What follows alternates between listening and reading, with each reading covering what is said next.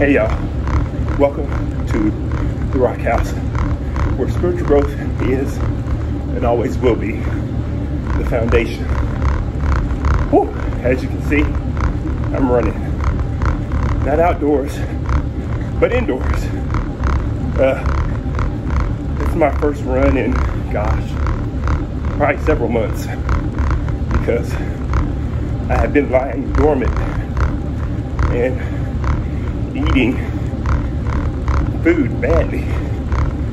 But I realized in order to feel good by myself and be able to do things in life that I enjoy doing that are very active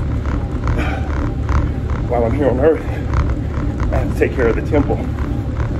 And taking care of the temple means getting up off my rusty dusty and putting in work.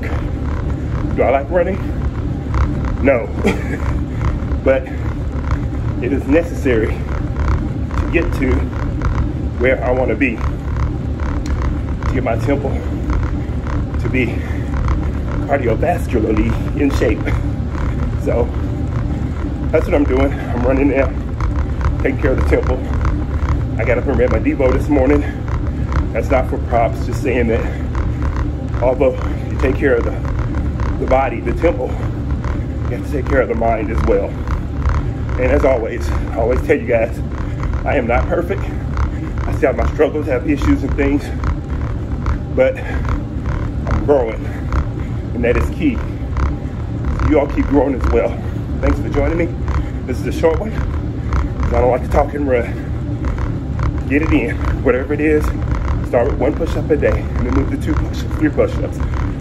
Start walking, and eventually you too will be running for the crown of glory. Okay, so I just finished my run. It was a good run after not running for quite some time. It worked out well. I completed the run. I was on the treadmill for about 4.5 miles, but I didn't run that whole time. I ran for probably about 2.5 miles, which I think is pretty good. I feel good. It was a good run. I'm just getting ready to stretch it out now. I love it. I feel good. Pores are open. Sweat is flowing. It's awesome. Although during the run, as you saw, I was struggling a little bit, and the pain was starting to creep in, and the enemy was telling me, your legs are hurting, man. You too big to run. You too big to run. And I was like, you know, it is hurting. My knees are cracking a little bit. I'm out of breath a little bit. But you know what I told the enemy? I said, I may be too big to run, but I'm getting it in anyway. And I'm working out my heart. And you know what's really important is God is all about the heart. It's matters of the heart. So I have a strong heart from doing cardio. So as long as I can run, I'm gonna run. So if the devil wants to come with me, he can run alongside me, but we're gonna run together. It takes a lot of discipline and dependency when you're running.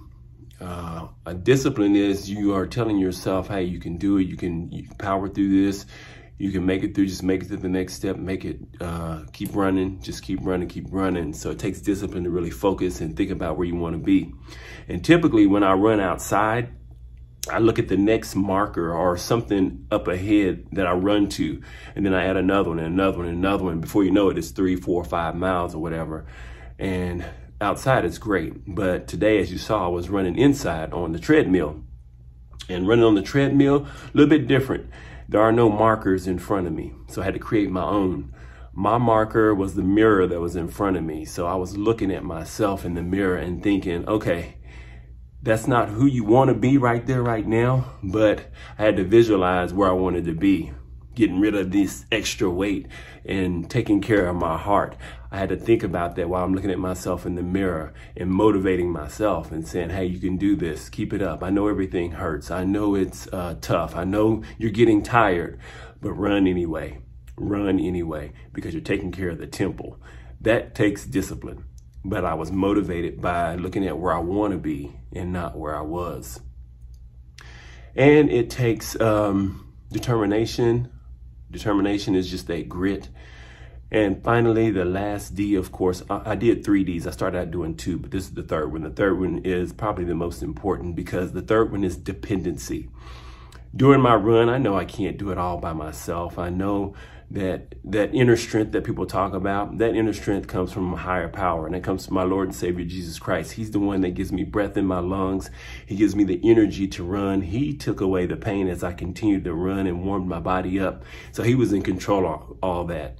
It wasn't me. Although I was looking at me changing in the mirror and looking at where I wanted to be, it was all about him. So it causes dependency. It causes me to be dependent on him and let him drive. And I just sit back and relax and ride the wave. So I'm learning a lot when I run. A lot of revelations. I'm excited about that. And that to me is growing spiritually. So guys, this is a longer video than I expected.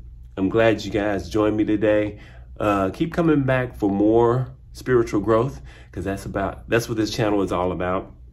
And like I always tell you folks, I am not perfect in no shape or form, but I am determined to grow spiritually.